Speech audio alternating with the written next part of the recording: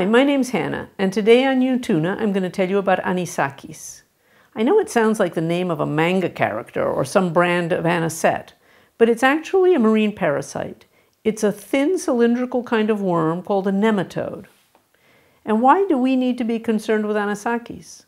Well, because if we eat fish or squid that are raw or have been prepared at low temperatures, we can end up eating the Anisakis worm as well and getting sick. Let's take a look at this parasite's life cycle and how it can end up in us by mistake. The adventure begins with a tiny Anisakis egg floating in the sea. Out of the egg comes a larva. The larva gets eaten by a small crustacean.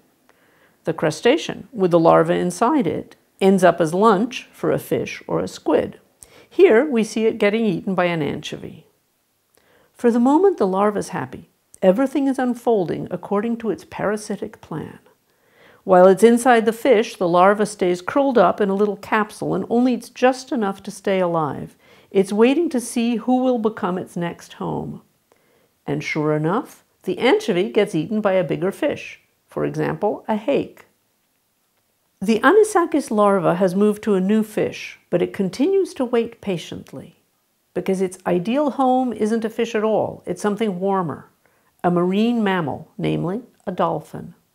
Finally, bingo, a dolphin eats the hake. Inside the dolphin's stomach is where the larva finally becomes an adult worm and looks for a mate.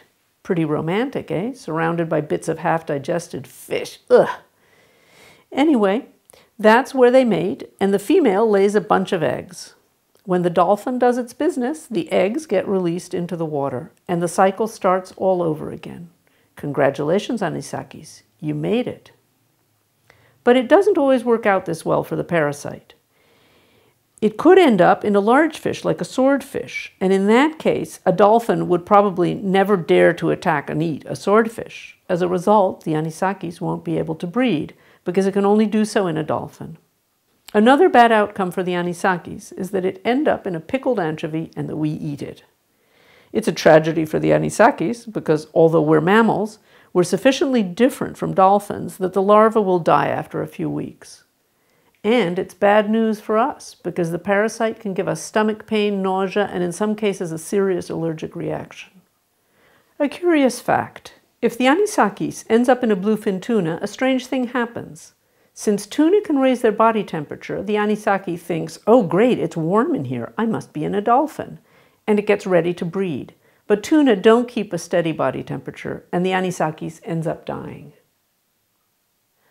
Okay, now you know about the Anisakis life cycle. And how can we avoid getting ill? It's very simple, and we'll tell you about it in a second video, Anisakis Part 2, How to Avoid It.